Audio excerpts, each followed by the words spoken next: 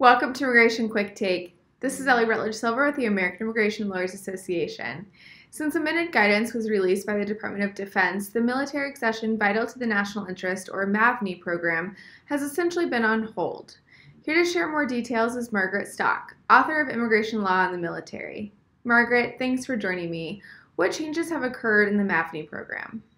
The MAVNI program started in 2008 under the Bush administration, and it's gone through several evolutions, but it's basically gone from being a program that allowed thousands of immigrants to contribute their skills to the national defense to being a dysfunctional program that's essentially now shut down. Right now, you cannot get into the military through the MAVNI program. And this is depriving our nation of the talents of folks like the Soldier of the Year for 2012, Saral Shretha. He was an immigrant from Nepal and got his citizenship through military service, became the Soldier of the Year. We also had Paul Chalimo, who got a silver medal for the United States in Rio. He was one of the MAVNIs who came into the program through MAVNI, got his citizenship through military service. Folks like that can no longer join the military. What impact have the new DoD rules had? Well, as I said, the program's essentially shut down. The new rules by DoD came out last fall, and they were ordered by Acting Undersecretary of Defense Peter Levine. He was an Obama appointee. He essentially ordered a lot more security checks on everybody who came into the military through the MAVNI program. Now, it sounds good to have security checks on people, and there previously had been a lot of security checks on all the MAVNIs, but he ordered a set of security checks that cannot be done under the current manpower that they have to do the security checks. He also ordered retroactive security screening on all of the people who are in the MAVNI program. So anybody who joined the military through the MAVNI program is now being subjected to retroactive, rigorous security screening. And it's being done by people who aren't trained very well. So we're seeing a lot of people failing the screening, for example, because they have a foreign relative. Now, of course, immigrants joining the military are going to have foreign relatives, but under the new security screening that they're being subjected to, they're getting discharged from the military if they have certain foreign relatives. And this isn't really fair, but this is a result of the new screening that's been put in place by Mr. Levine. There's a lot of problems with the program right now. You can't get in, for one thing, anymore, but the people who are already in the military through the program are having lots of trouble, and they're being discriminated against. So some of them have filed a lawsuit. It's called Tiwari versus Mattis, and it's in the Western District of Washington.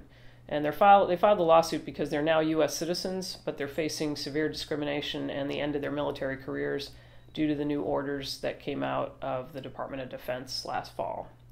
We're also seeing dramatic slowdowns in the processing of military naturalization cases.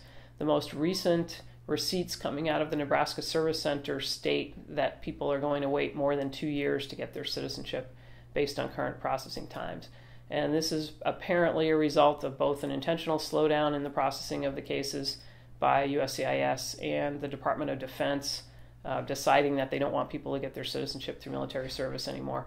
We're getting scattered reports that people in the military are imposing new requirements that aren't in the law on applicants for citizenship. I expect there'll be some more lawsuits coming out of that.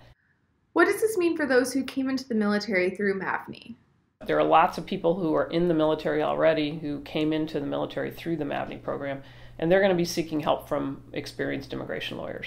They're going to be asking for help with their citizenship applications, and I hope everybody will volunteer to help them and try to get them citizenship as fast as possible. They are entitled to apply for citizenship. If they're in the reserves and they're waiting for training, they're entitled after 1 weekend of reserve duty. There's also been an edict from the Department of Defense that all MAVNIs who fall out of lawful status must apply for deferred action with United States Citizenship and Immigration Services. This is new. It wasn't required previously. They were previously able to ship out to training and get their citizenship without applying for deferred action. But now they're being told that they must have deferred action if they want to go to their training. And so there's been a scramble by thousands of them to go out and try to apply for deferred action. Unfortunately, USCIS has been denying their deferred action applications. Some parts of the country, they approve them, but Atlanta recently, for example, has been denying, Atlanta USCIS office has been denying applications for deferred action filed by the MAVNIs. This puts them between a rock and a hard place. If they can't get deferred action, they can't ship to their training. And the Department of Defense and USCIS have been conspiring to delay their applications for citizenship. So they're basically being forced by the agency to stay out of status, and they can't go to their training. They're going to be seeking help from attorneys, and I expect there will be lawsuits in the future. Thanks, Margaret, for joining me. For the rest of you, please stay tuned for more updates from the American Immigration Lawyers Association.